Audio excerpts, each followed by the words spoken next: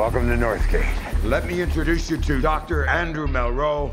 Dr. Dietmar Stemke. In the early 40s, Stemke was doing genetic work for the Nazis. At the end of the war, the Russians got him and he disappeared.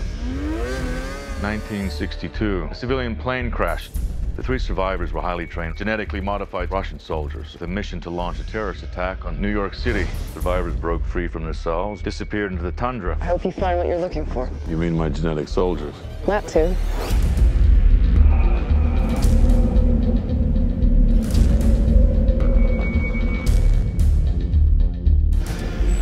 Are you seeing what I'm seeing?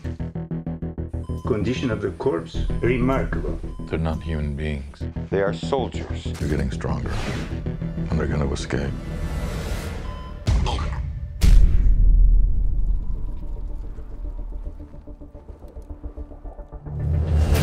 Looking for 3 white men. They're very dangerous. They're genetic freaks.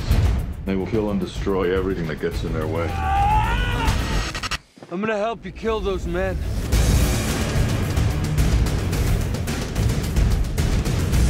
That was not a normal man. You're flawed, pathetic. Now you die.